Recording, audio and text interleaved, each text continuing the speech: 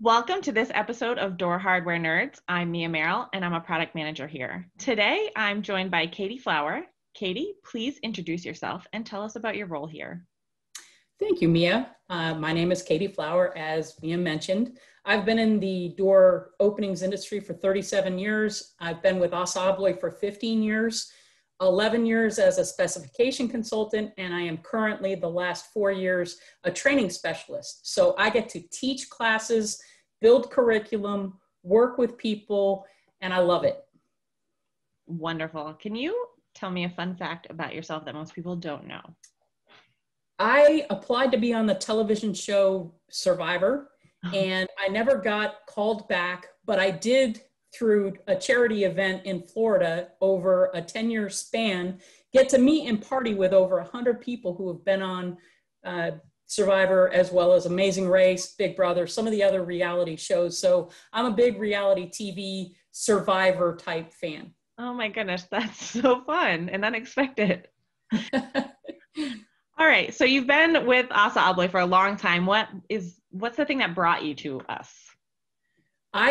As I mentioned, had been in the door openings industry since I graduated from college in 1984, and I was working in distribution. So I sold Sargent, I sold Yale, I sold Corbin Russwin. I love Assa Abloy products, and when they merged in the early 2000s, I knew eventually there would be a point in time where I would want to go work for them.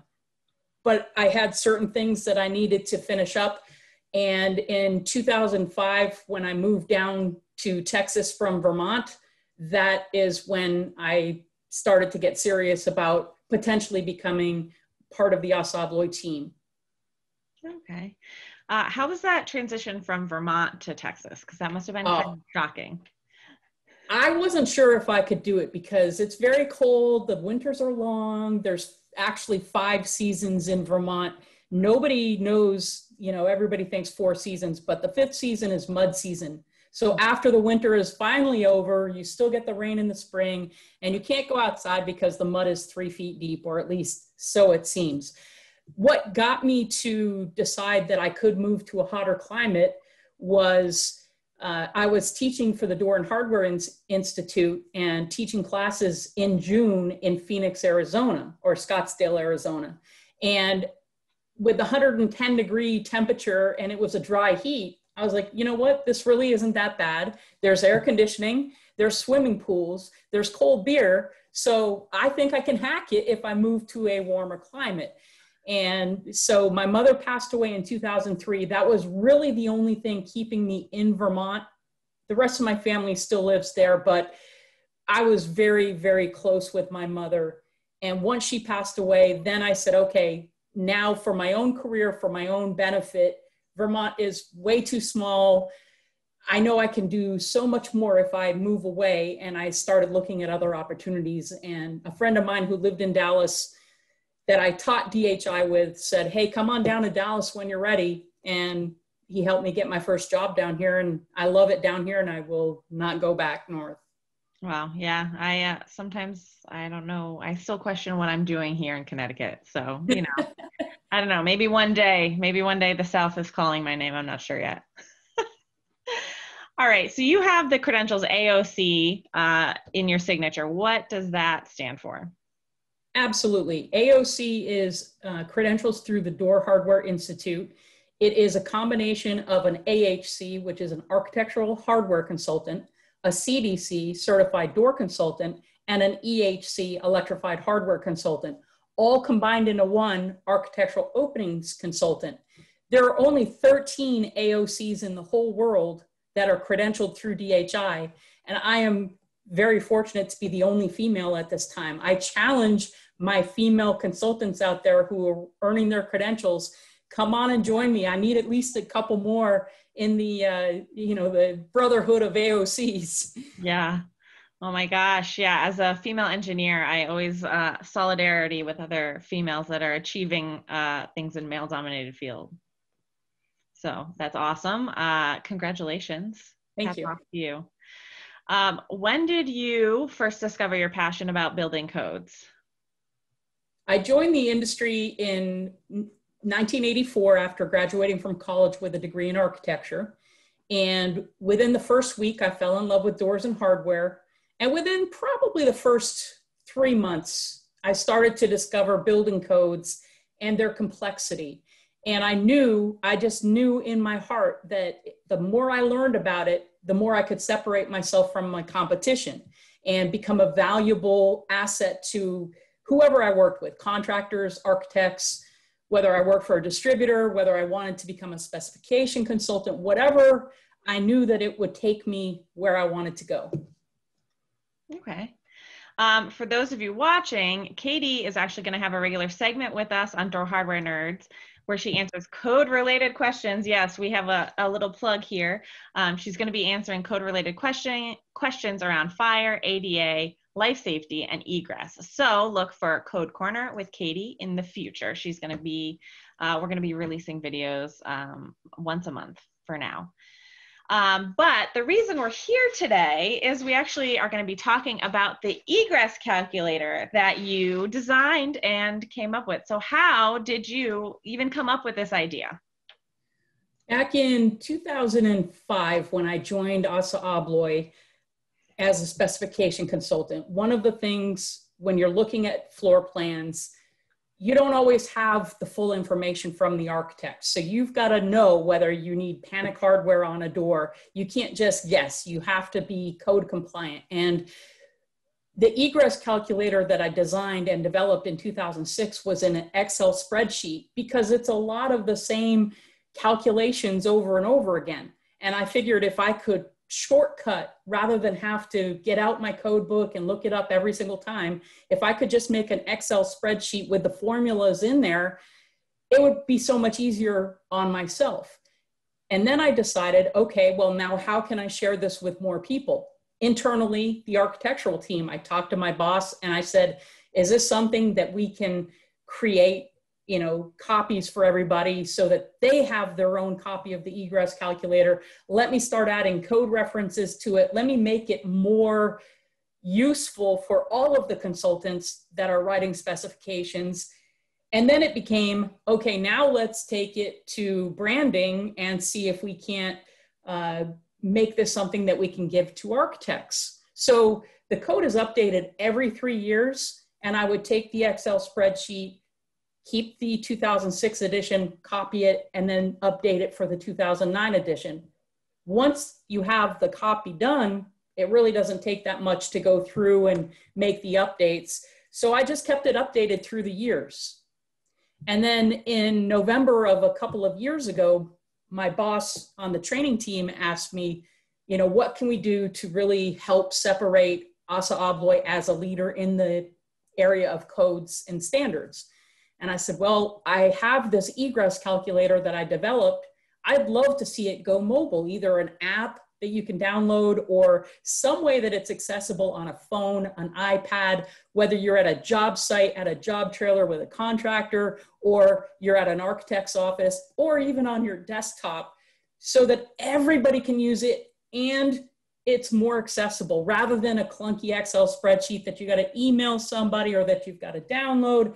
Let's make it accessible. And immediately he was all for it. And I got the blessing. I had so much support. It was amazing. We got the whole thing done in less than a year to make it mobile. Wow. How much frustration and time has this saved, do you think, an average user? Probably quite a lot. I mean, I use it all the time and I created it. I didn't, and again, I still get a lot of our specification consultants internally and our architectural consultants sending me code questions. I have architects that I had relationships with for years that will every now and again ask me code questions. And now I can say, here's the Egress Calculator. Let's have a Zoom call. And I do a one-on-one. How do you use the Egress Calculator to save you some time, to double check your hardware requirements?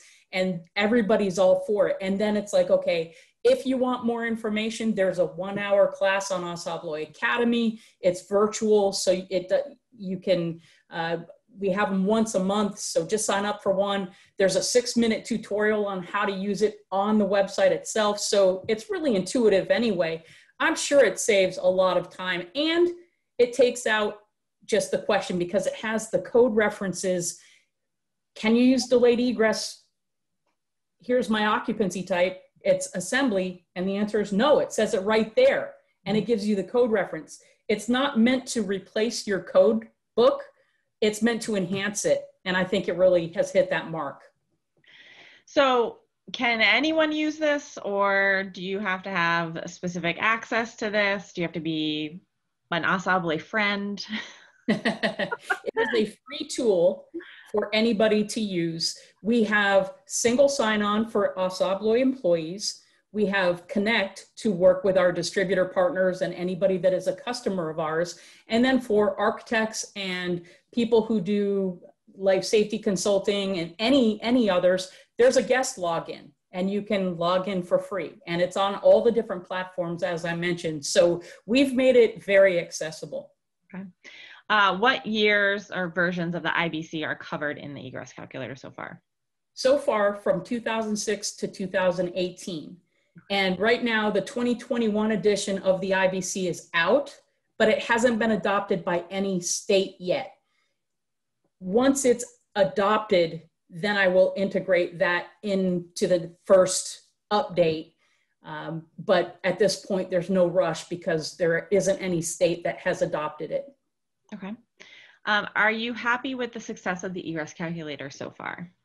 I really am. I mean, between the monthly training that we have and the attendance that we've steadily had the entire time, and plus just looking at the Google Analytics of how many people are using the calculator and how long they've been on and things like that, it seems to be a very useful tool. I would love for everybody to use it every single day. I know that's not practical, but if you are working on a project and you just have a quick scenario you want to double check, saving it as a favorite on your bookmark file and then just pulling it down, checking it out. It's just so fast and easy to use. And I'm very happy with it. Good. How can people get more information or ideas for how to best use the calculator in their day-to-day? There is a 6-minute online tutorial on the calculator itself to get you started. But we also have monthly classes on Asably Academy. They're virtual instructor-led training. So if you look up calculating occupant loads and egress width, then you can sign up for it and take the 1-hour class, which gives you all kinds of different scenarios and ideas of how to best use the tool. Okay, perfect. All right, and your hat says safe security. Can you explain what that means to everybody?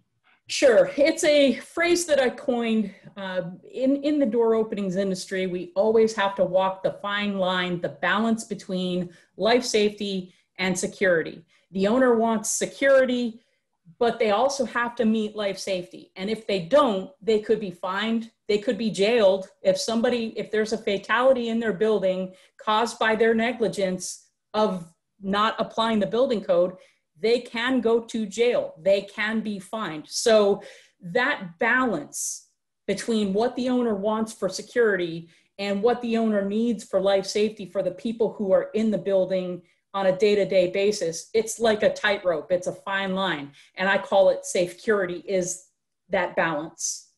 All right. Any other final thoughts you want to share with us today? Just that it's not such a bad thing to be a door hardware nerd, or even more specifically to be a code guru or a code nerd. And I absolutely love sharing my information, whether it's through teaching, training, the Egress Calculator, or just get me talking about fantasy football or anything. Gardening, there's so many things that I like to help people with. Doors and hardware and codes are just some of them. Yeah, well, the code gurus are very important to keeping all of us safe in our everyday lives. So we thank you. We owe you guys a debt because without you, we'd probably have some horrific events happening in our buildings. So for everybody watching, if you would like more information about the Egress Calculator, please visit egresscalc.asably.com, and I will put a link below for that. Thank you, Katie, so much for joining me today. Thank you, Mia. This was fun. Yeah, it was great. If you have questions or comments, please leave them below, and make sure you like this video and hit subscribe to stay up to date on when our new videos come out. Thanks so much for watching.